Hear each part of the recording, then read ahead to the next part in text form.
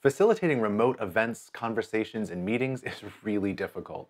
Despite the amazing growth of tools over the past couple of years, largely due to the pandemic, most remote events pretty well suck because we keep making the same mistakes. So in this video, I'm going to talk about the 5 biggest mistakes people make when they facilitate meetings and events remotely, what I call the biggest remote facilitation fails, and how you can fix them. What is up, friends? My name is Josh David Miller, aka JDM of The Right Box. We make videos on innovation and entrepreneurship here on YouTube, and you can learn more about us at rightbox.co. But let's get to it. Here are the top 5 remote facilitation fails. Number 5, ignoring the role of energy. In a lot of ways, it seems like everything is harder online. When we're remote or virtual, distractions are even easier. When you're in the same room, you can easily see as the facilitator who's engaged and whose attention is drifting. You can see if people are on their phones or their laptops, and you can even prohibit the use of those devices altogether. Not so when they're staring into the same screen that houses both their Zoom window and their email. Similarly, it's considerably more difficult to see where their attention is even directed.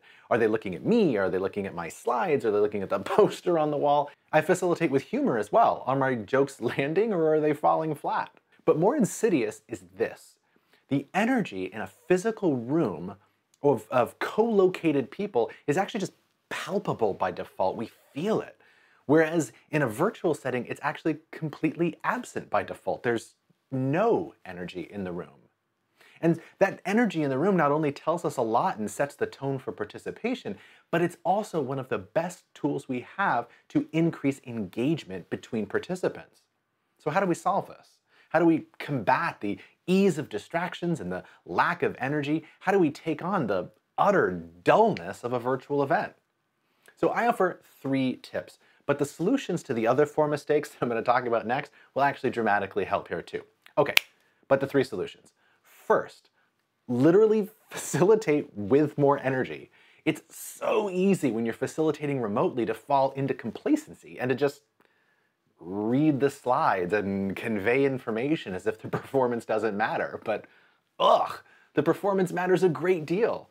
Be yourself, put energy into it, but more than you would in a physical space. And that will spread out over the wire to your participants. They'll actually feel some of that energy coming through, and it'll impact their mood and how they're interacting. Similarly, make use of background music or color commentary during heads down time. In a remote meeting, if everyone is working silently on their own, they're probably not working silently on their own. You got to keep them engaged by giving them something on which to focus, like a sound, like music. Second, and very similarly, consider timing. And consider it carefully because dead space kills attention. Dead air kills attention. Keep the pacing up, right? Giving people only the time they need to work without much extra. And make sure that technical challenges are kept to a minimum. Do rehearsals and figure out how the technology is going to work so that you can get around or through technology challenges pretty fast. On the flip side of timing, make use of breaks. If you're going more than 90 minutes without a break, it's incredibly draining for people. And in a lot of ways, virtual is even more draining than in person, particularly for certain kinds of people. So manage attention by keeping the pacing up to prevent our minds from getting bored and distracted by just the emptiness of it all, and take breaks to prevent our minds from getting distracted by the burnout of continuing to work on and on and on. The third way to combat dullness and apathy is to make use of video. Too often we consider video optional when we're in a virtual workshop or other event, and this does 2 things.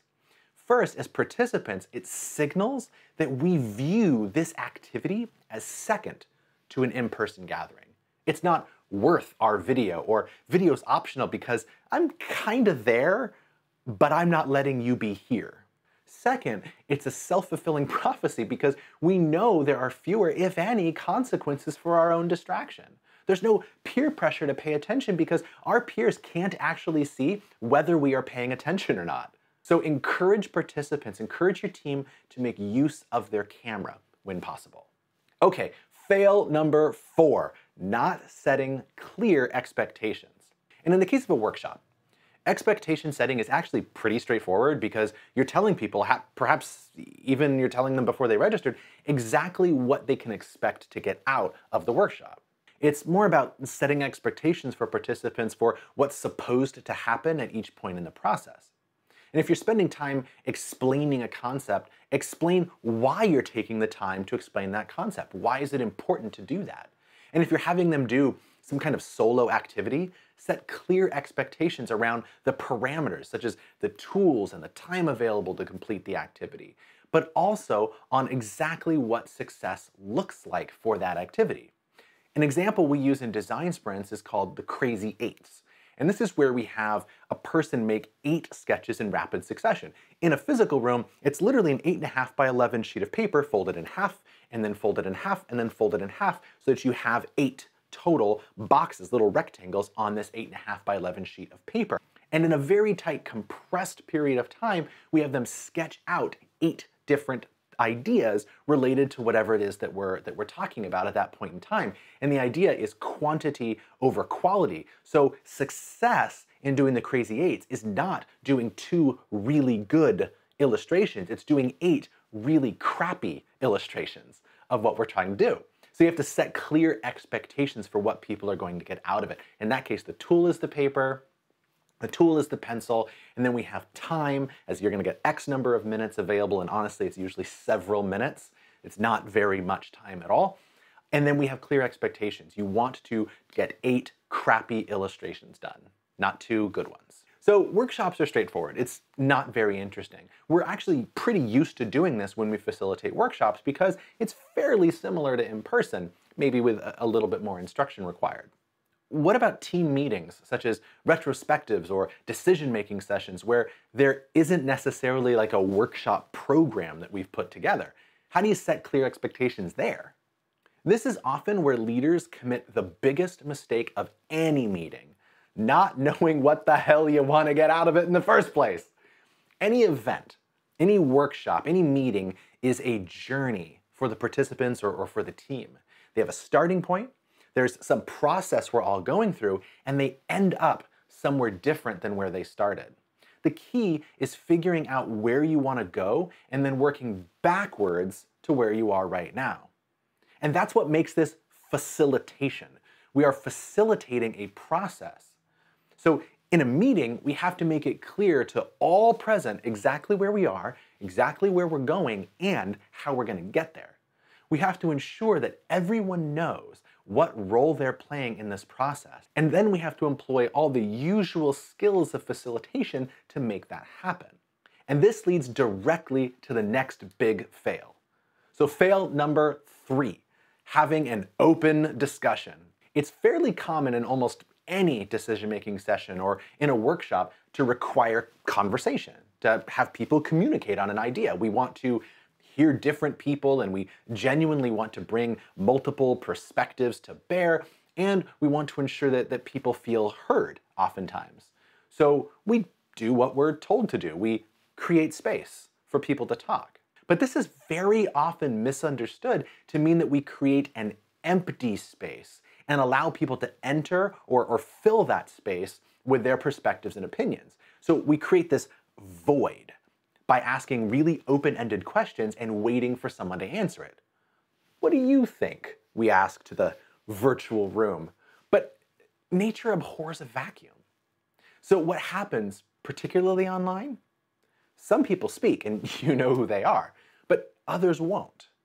And even when they do, we don't know toward what we're actually working. We're just talking into the void. While so-called open discussions do have their place and are occasionally useful, the key lesson is this: having no structure at all doesn't create space.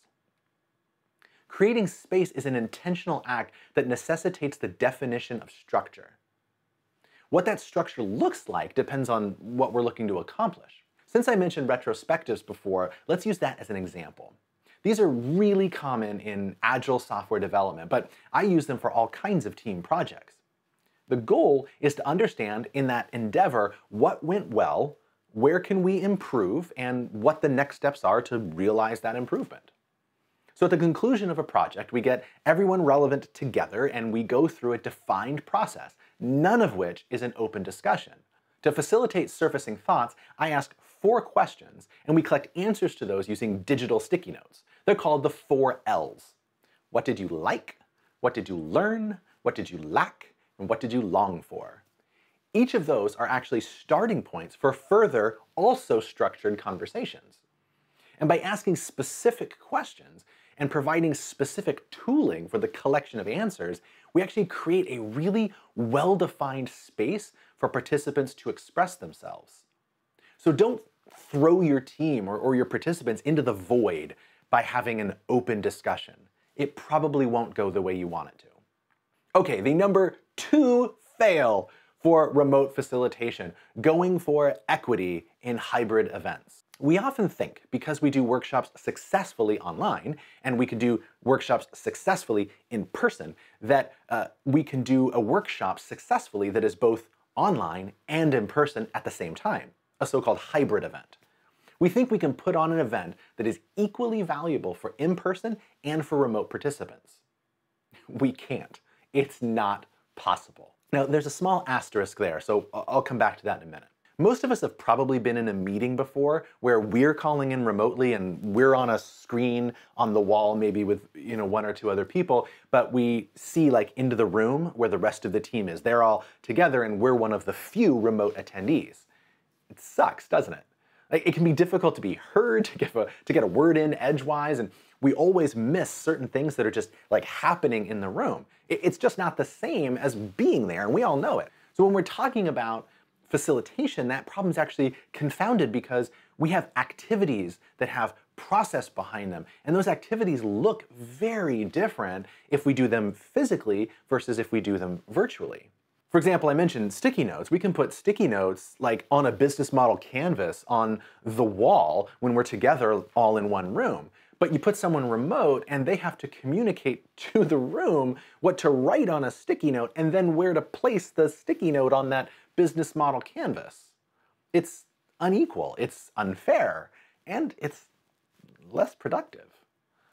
Similarly, if we're sketching, we can write on our own piece of paper or on a dry erase board, but the remote participants have to use a completely different tool for which they were likely never given proper instructions because everyone knows how to use paper by default, but they also have to use the same timing as everyone else even though they're using completely different tools.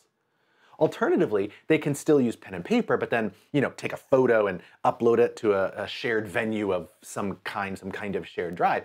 Either way, it takes time away. On the flip side, we can take time out of the session to incorporate all the materials together in a digital format and then share that out virtually. But now the in-person participants are left holding the bag. They have to go through extra steps or wait awkwardly for that process to complete. Yuck. And this is where the asterisk comes in. I said you can't achieve parity between in-person and online participants, and that's true.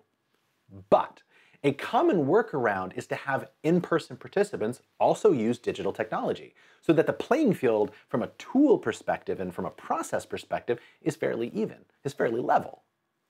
This works okay in some circumstances, but it does carry some caveats. First, it does introduce awkwardness for the in-person participants. They are likely doing something in a less natural way just because it's digital.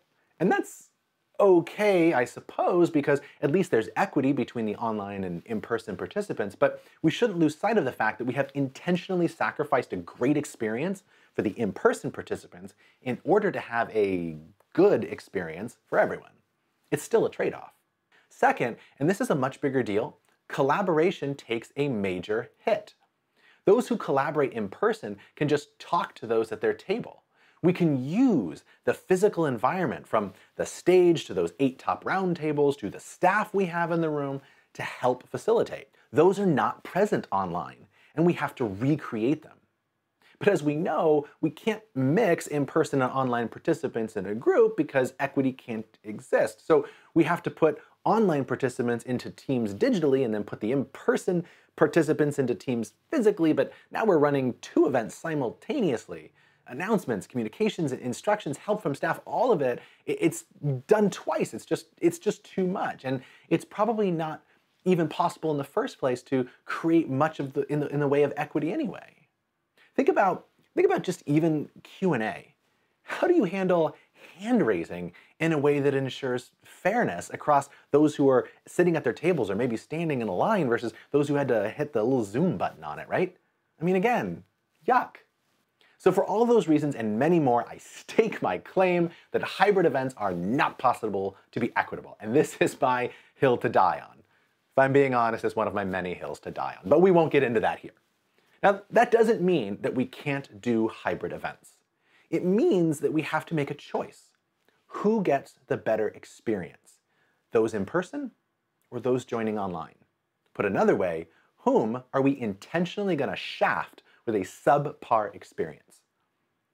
If your event has an obvious answer to those questions, then you can do a hybrid event and do the best you can by balancing out all of the competing concerns, and that's okay. But don't kid yourself into thinking that you can create parity between those present physically and those present virtually. You just can't. And that's why this is the number 2 fail. Now that of course leaves fail number 1, the biggest remote facilitation fail, ignoring the technology. This is the biggest mistake you can make, and it comes in a few forms, so let's break it down.